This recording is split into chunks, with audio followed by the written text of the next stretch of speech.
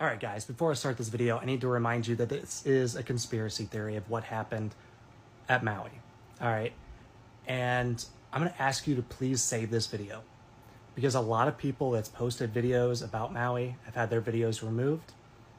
And I think there's a lot of things you need to see in here. Now, to start off, we need to time travel a little bit back in time to January 28th. And I think a lot of you will remember January 28th because that's the day the spy balloon was going over the United States. What a lot of people don't realize, though, is that on the same day, the University of Hawaii released this photo of green lasers going from space onto Hawaii.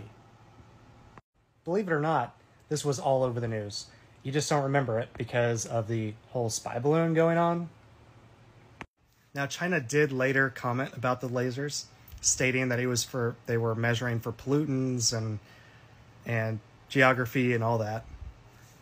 But this former Marine actually had a pretty good thing to say about it, is that why would the Chinese be measuring for pollutants when they're the biggest polluters on Earth?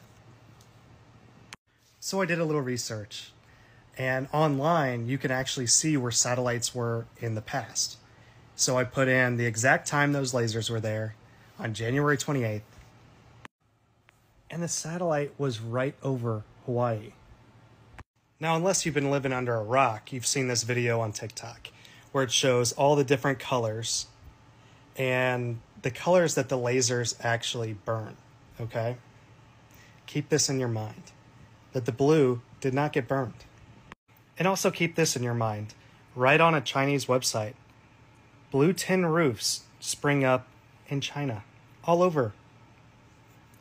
Wonder why. Now, I know you've already seen these photos too. This is one of the photos of the blue cloth that did not get burned, even though the fire went right through there.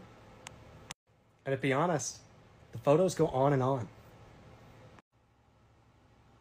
I mean, guys, even cars, blue cars, did not get burned. There's another over there. Now this entire building went down and everything near it. Blue umbrella stood. Now this even goes deeper, okay? You see all this aluminum that was melted from these cars? Do you guys realize how hot it's got to be to melt aluminum? 1,221 degrees. But something is a little strange here, okay? Okay, so I want you to look at all the roads, all right? You notice how they're just fine? They're not all melted. They're not all bad. It's kind of strange. Because the melting point of asphalt is 343 degrees Fahrenheit. So naturally, I dug a little bit deeper. And online, you can actually get a list of the times of when the fire started, where they're at, and all that in Maui. And the crazy part is, every single big event that happened during that time, the satellite happened to be pretty close. So here's my recommendation.